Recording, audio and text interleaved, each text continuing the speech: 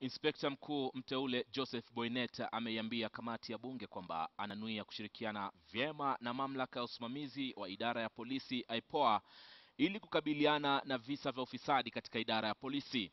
Akihojiwa kwenye kikao kilichoshirikisha kamati mbili, ile ya seneti pamoja na bunge la taifa, Boinet amejitetea dhidi ya madai kwamba yeye ni mtu mpole na mtulivu asiyeweza kukabiliana na ukiukaji wa sheria nchini. Fatma Pole anaarifu zaidi. Leo umekuwa wakati wa afisa wa ujasusi Joseph Boinnet ambaye ameteuliwa majuzi na Rais Kenyatta kuwa inspekta mkuu kuchujwa na wabunge. Aidha, Boinet amefika mbele ya kikao kilichojumuisha wanachama wa kamati mbili, bunge la taifa na seneti. The necessary training, both academic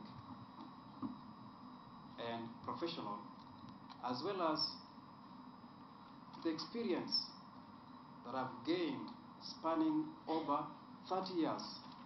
Boinet ameonyesha ukakamavu kujibu maswali yaliyoratibiwa na wenyekiti wa kamati hizo, Seneta Yusuf Haji akiongoza kamati ya seneti, naye Asman Kamama akiongoza kamati ya bunge la taifa.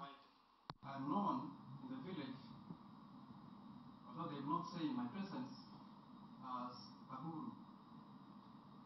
It is because I do not tolerate nonsense from anybody.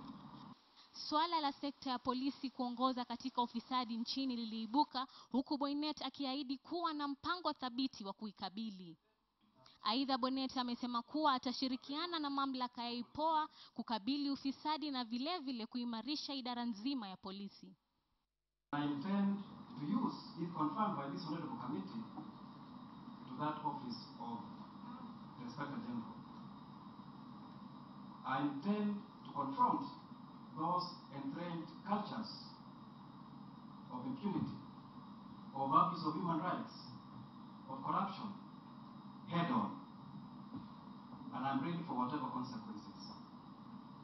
Iwapo Boinet ataidhinishwa na kamati hizo, atakuwa inspekta mkuu wa pili baada ya David Kimaiyo kustaafu mwaka jana. Kimaiyo kwa sasa ni mwenyekiti wa mamlaka ya viwanja vya ndege nchini KAA. Fatma Pole, KTN leo mtandaoni.